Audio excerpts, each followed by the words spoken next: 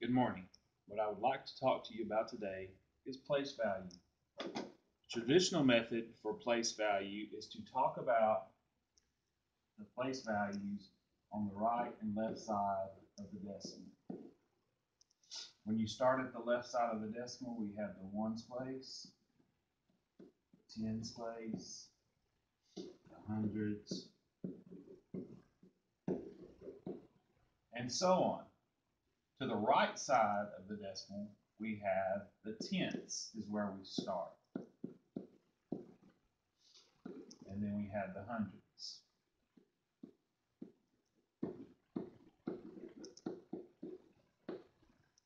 That's traditional. You lay it out to where you can see it, and the students can recognize it based on the decimal point.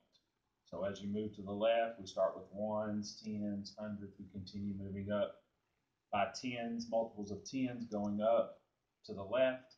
And to the right, we start with tenths, and then we continue with the multiples of 10 going to the right, but they end in THS. That's the key, is that we have THS on the right side of the decimals. That's traditional. That's what we usually use. Something that I like to use that helps students get a clearer picture of it is a pyramid. So what I like to do is I like to start with the 1 in the decimal, because that's basically where the foundation of the place value is going to be. And then as you move to the left of the decimal, you add a 0.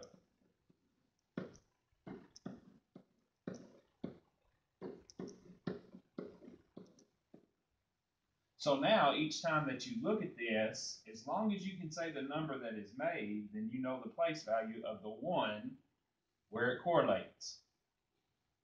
When you work on the right side, so you don't put anything with the 1, that's the top of the pyramid. As you work with the right side,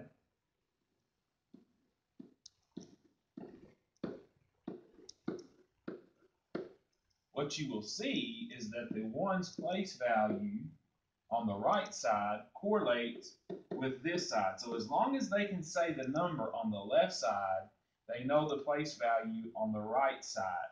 The only difference is, like I said before, in the traditional method, is this side always ends with THS. So this would be tenths, this would be hundredths, and so on. This is something that a student can write down themselves to keep track of the place values. So it is a visual aid for themselves that they can look at and be able to understand where those place values are located. I do hope that this would help you with place value.